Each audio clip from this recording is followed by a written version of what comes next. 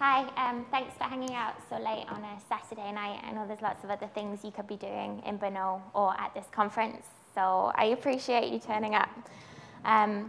So today I want to talk to you about learning to rank. So raise your hand if you've ever used a search engine and not found what you're looking for within the first few items returned.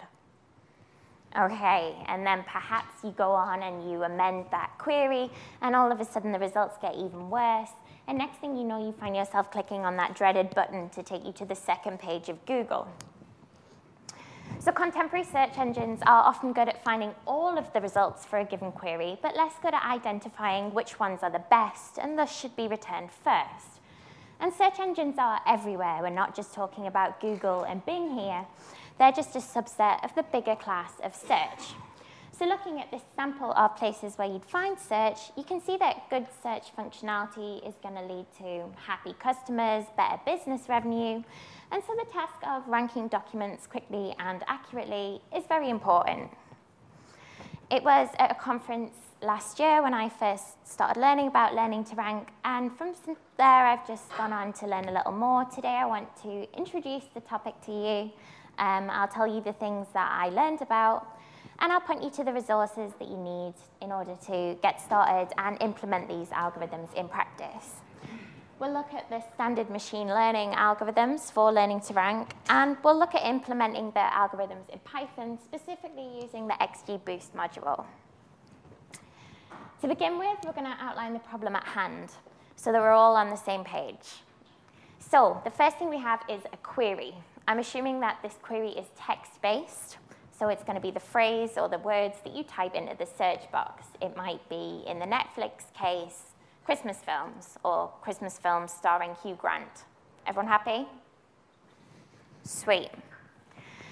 In addition to the query, we've also got our set of documents. So each document might be a film title, a blurb, an abstract, a list of actors. It might be a web page, or it might be a standard issue document. There's likely to be some sort of structure in that document, so I'm assuming that it's got a title, a subtitle, and it's probably comprised of sections. There's also likely to be some data-specific structure in there, so if we're thinking about web pages, I'd probably count the URL as part of the document, so I'm using this term quite generally. The goal of learning to rank is, unsurprisingly, to rank the set of documents. Any learning to rank algorithm aims to return, for a given query, the set of relevant documents in order from best to worst. So an age-old method for learning to rank would be full-text search in a database. So in this case, your documents would probably live in a Postgres database. And as we mentioned, they've got this fixed structure, title, subtitle, paragraphs, and so on. So full Postgres text search looks at where within the document the terms in the query are. So here I've circled them, and then that is used to rank documents from best to worst. Something that's nice about Postgres full text search is that the user can do some tuning. So if you know, for example, that in your case, the words in the query appearing in the subtitle is for some reason more important than the words appearing in the title, you can indicate that. But that's going to have to be done on a query-by-query basis, and it's going to need some human intervention there. So it's fine for some examples, but it's not really going to work on large databases or more complex queries. Another standard ranking algorithm is PageRank. So PageRank is great for many things, and sadly, it often downweights pages that have few URLs in them, few hyperlinks, and so on. The algorithm also uses wisdom of groups, wisdom of crowds, to learn and to make improvements. And I think we can all think of recent examples of where wisdom of crowds is not a good thing, and a crowd making a bad decision leads to more people making a bad decision. So what we really want is for an algorithm to be general, we want it to be robust, and we want it to not need any query-specific tuning. So that's why we're going to need to think about machine learning techniques in this case. All of the machine learning techniques begin the same way. For a given query document pair, they try to capture the overlap between those two. So this is done by making a feature vector. A feature vector is a numeric vector of values that holds information about those two items. So how do we get this feature vector? Well, there's going to be some features that depend on the query and the document. So these are known as query dependent. They might be things such as how many words in the query appear in the document, how far into the document do we have to count before we hit a word in a query, and so on. And there's a nice statistic known as IDF, or inverse document frequency, which is often used to measure these kind of things, how often words appear in different parts of the document. We've then got some query-independent features, depending only on the document. So these are things like the length of the document, the number of times any user has accessed that document, or the number of hyperlinks in the document. So for different applications, some or all of these features may be relevant. The final set of features are query-level features. These are things like length of the query, and they depend just on the query themselves. So actually deciding what to put in these feature vectors is a very hard problem, and could be 10 different talks. So for the purpose of this talk, I hope we can all just assume that we have a nice feature vector that holds this information, and we are good to go. Once we have our set of queries and documents, and we've made our feature vectors, we're nearly ready to learn to rank. All that's missing is a score, which captures the relevance of that document for that query. So this score is going to be user imputed, so we're sadly going to need somebody to go through the set of potential training, query, and features that we have and rate how good each of these items are. So this is a supervised machine learning technique. There are some ways to compute those scores on the fly, but we're assuming that someone has gone through and given us a training set and said, hey, this document is good for this query, this one is not, and so on. So the first class of ranking algorithms I want to talk about are pointwise ranking algorithms. So they work by taking each document one by one, and using the feature vector for that query document pair, they go on to predict a relevance score. They predict how relevant that document is for that query. Once this has been repeated over all the documents, we're able to order the documents by their predicted relevance from best to worst. Thus, we have our ranking, and we're done. So the missing piece of this puzzle is the model, which is a function that takes us from that feature vector and takes us to the score or relevance. So for the purpose of this first illustration, I've just simplified and assumed that we've only got one feature in this case, but you can imagine this is multidimensional.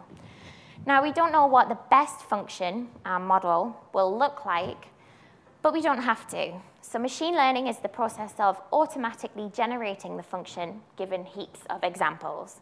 And there are many machine learning techniques, and arguably the simplest involves learning a way to add and multiply these features together to give us a relevance score. So you may remember linear regression from a statistics class, and that's all we're doing here.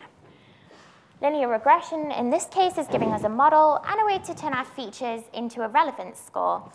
And we also have a way to evaluate the quality of the model. So we could compare for the features where somebody has gone through and given us the true score. We can compare the prediction that we get from this model to the truth that was given. So once we have our model, we can then take in a new feature, pass it into the model, and get a score. There's lots of other ways we could have learned this function. So we could get a different model by learning a curve, and I'm sure you can think of your favorite regression type to give you a different model.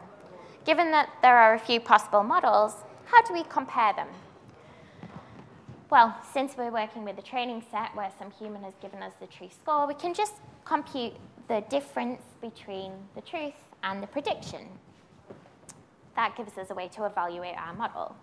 So that's fine, but that only really captures part of the picture, because what we don't care about is the scores. When you go into Google, you never see those scores returned to you, right? All we really care about is the order of the documents. So here we're going to look at an alternative distance metric we could use, which takes into account the ordering of the documents rather than the score.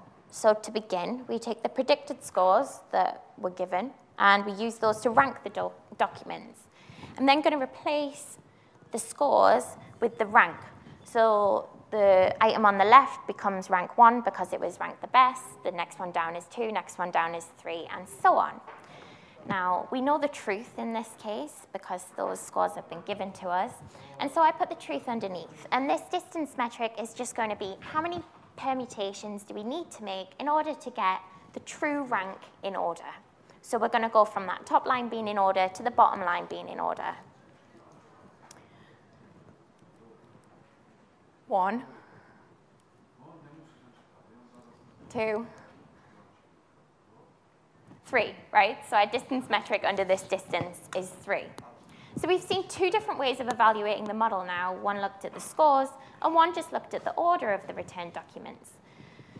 There are 2 things I want to call out here. So clearly, just looking at the scores doesn't answer the question that we care about. We care about the ranking of the documents. But just looking at the ordering arguably isn't perfect because I care much more about the first 2 documents being out of order than I do the last 2. If we think of a search engine, if we put something into Google, I care much more about the first page being nicely ordered than I do about what's happening on page 50. I hope I never have to see it, so we don't mind so much. So the distance metric that is commonly used in learning to rank is called normalized discounted cumulative gain, and it takes all of this into account. So NDCG, as I'm going to call it, is a value between 0 and 1, and a 0 denotes that the list is in a terrible order. It couldn't be worse. That's a disaster. We don't want that. And a 1 is perfectly ordered. Thank you very much. So it takes into account both the order of the documents, the score of the documents, and it penalizes incorrect ordering near the top of the list more than it does near the bottom. So in order to compute this metric, we need 3 things. We need the predicted rank, the true rank, and the true score. And then in general, it takes that ranked list, and it associates a weight with each of these returned documents. So the weights are returned as this ratio. And here's an example of how we would compute it. We'd sum it up and get a distance metric. Now, in order to normalize it, we divide it by the optimal discounted cumulative gain. That is what you would have got if the list was returned in perfect order. Normalizing is really useful because it enables you to compare across different queries and across different data sets. Another thing that's really nice about NDCG is that you can truncate and get a good result. So for example, we could just say, okay, what we really care about is the top 10 items being in order. That's reasonable. So we just compute it at 10, and we'd look at the top 10 items and get that result.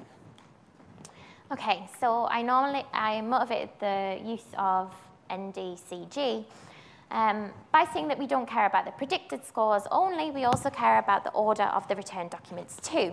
But that point-wise linear regression method that we were using before was just predicting a score, and that's not really what we care about. We care about the order as well. So taking this idea one step further, the next class of ranking algorithms I want to talk to you about is pairwise ranking. So these capitalize on the fact that we care about the order, and they take in pairs of feature vectors and estimate which of the pair is more relevant. So the first pairwise ranking method we'll talk about is RankNet. If you care, it's a neural net, and it has many more parameters than the regression model that we saw earlier, hence it's more flexible, but that also means it's more complicated. So during training, it takes in pairs of feature vectors, and it learns a function so that the document which is more relevant is given an increased predicted score, and the one that's less relevant is given a lower score. Now, because this model training pushes relevant documents up and pushes poor documents down, RankNet is good at getting documents into the correct region of the list, but not necessarily ordering them well within that region. So, for example, it's great at ensuring that the top document is perhaps in the top 1% of items returned, but not necessarily right at the top. Furthermore, this method is working by considering pairwise error. It says, is document A more relevant than document B? If yes, we push A up and B down. And it doesn't take into account whereabouts in the ranking that is. So it would push both the top pairs and the bottom pairs by equal amounts. But earlier we said we care less about what's happening at the bottom of the list. So is there anything better that we can do? Well, yes, lambda rank does better. So lambda rank is doing the same thing as RankNet, but it scales the change in the weights and the pushing in proportion to the NDCG.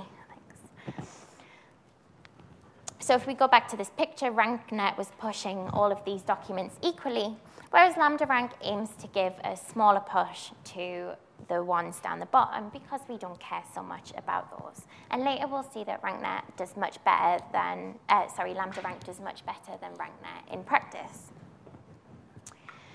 So the final class of algorithms that we're going to look at is list-wise algorithms. So we saw point-wise, where decisions were made on an item-by-item basis. We saw pairwise, which trains itself by taking in pairs of documents and making decisions. And unsurprisingly, list-wise is going to take in the whole list of documents at once. My favorite list-wise algorithm is lambda-mar, and it uses decision trees to score and therefore to rank the documents. So a gentle introduction to decision trees. They're effectively a map that splits up the data set at each node based on some feature. So for example, we might send every document with a feature vector such that feature 1 was less than 10 to the left and everything where feature 1 is greater than 10 to the right. And these splits continue until we reach the point where every document is at its own node on its own at the end.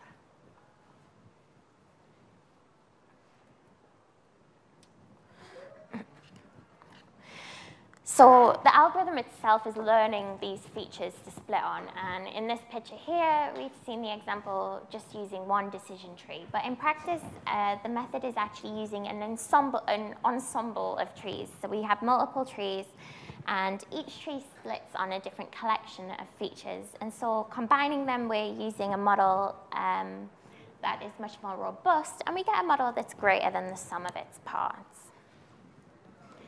So those are really the three main types of algorithm, and hopefully you've got some intuition as to what they're doing. And now I'll just point you to the relevant Python libraries and show you how simple it is to actually implement these in practice. In order to do that, we're going to need a data set. So the data set we're going to use is this Microsoft Learning to Rank Web 10K data set. I selected it because it's open source. There's 10,000 queries in there and many more documents in there. So it's loads of data to play with. So each feature vector, each document query pair has been given a relevance value between 0 and 4. That's the score. So 4 denotes it's really relevant and 0 denotes no, we don't want that, thanks. And we'll have a little look at the schema in detail in a moment. So there's about 2.6 million rows of data in there. So there's enough for you to mess around and do something dangerous. So if we take a look at one of the rows, it looks like this. So this first number here is the relevance. So they've been labeled by a human. Next, we've got our query ID. So the query ID in this case is 13, and it's preceded by QID and a colon in all cases. And then everything after that is the feature vector. The feature vector is of a form index of the feature, and then the feature value. So here, feature number 1 takes value 2, and feature number 136 takes value 0. In order to use this data set with the Python library straight out of the box, we want to clean this data up a bit. So we want to remove the colons and everything before it. So we just want the raw feature vector itself and the raw query ID. So I'll point you to a little bash script that does that later so that you can try it for yourself. Now, the first algorithm that we talked about is linear regression. It's always good to have a baseline to compare to when you're using the more complicated machine learning techniques. So here you can run linear regression in Python. There's loads of different ways that you can do it. But what I've done here is assumed that we have our test set, which holds our data. So we set up a linear regression. We tell it it's going to take in the features, and it's using those to predict. And we've got the score values. And then you just use the transform function. Nice and simple. all of the other algorithms are implemented in this XGBoost module. So XGBoost is an open source optimized distributed gradient boosting library. Why do you care about that? Well, when we're talking earlier about the parameters of the model and learning the model, what's actually happening is some weights are being updated in those models. So XGBoost is fast and works nicely for this. The way in which XGBoost works is that you pass a parameter vector in. So max depth in the algorithms that were the neural networks, which were sort of sideways, then the depth is the number of layers we have in our neural net, or the number of circles we have sideways. And when we're talking about the decision tree, the depth relates to the number of trees that we have. ETA is a parameter that prevents overfitting of the model. So you never want your model to just regurgitate the practice data set that you saw. You want it to be able to do better. And so by tuning ETA, you ensure that you're not just overfitting the data. But the key important bit is this objective function, and that's where you set which algorithm you're using. So RankNet is by setting this rank map. Lambda rank is setting rank pairwise, and lambda marked is by setting this NDCG. So you can then go along and train a model using the XGBoost train function very simply, and prediction is equally as straightforward.